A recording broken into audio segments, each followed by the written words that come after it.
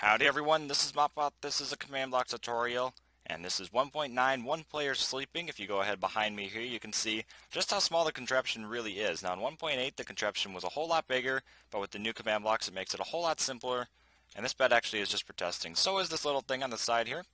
That thing that says bed Mopbot 0, that's a scoreboard, and that is because this does take advantage of the new statistic, which is sleep in bed. And so whenever you click on a bed, that will then go up, and you can actually do that during the day. So if I give the demonstration here at night, so we do /time set 18,000.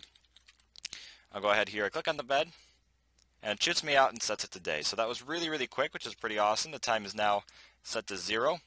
So this is the first command. All these will be found down in the description. And this does test for every player with a score that I called bed. And the command to set that up, it is a scoreboard, will also be down in the description. So you can find that. That'll be right at the top. Minimum of 1. And so when I sleep in the bed, it then goes up to 1. And that's when this activates. You want to set this to repeat, unconditional, and always active. And that will be one of those purple command blocks. Those are the repeating command blocks facing off into 2 chain command blocks, which are the bright green ones. This middle one is then /time set 0, which sets the time to 0, which is where it is at now, with the sun right there.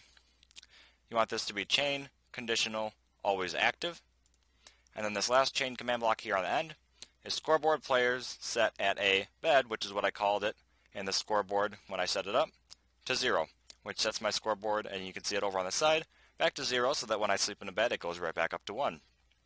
You want to set this to chain, conditional, and then always active. Now when you first set this up, you might get a whole lot of commands spammed into your chat whenever this thing is going off, and you can fix that by going /game rule, and then you want command block output like this, and then set it to false. So mine was already set to false, that's why you didn't see a whole lot of spam, but if you find that out for yourself, you don't want to pay attention to chat, because that really is a whole lot of messages. That's about 20 per second per block, so that's 60 per second, which is a whole lot.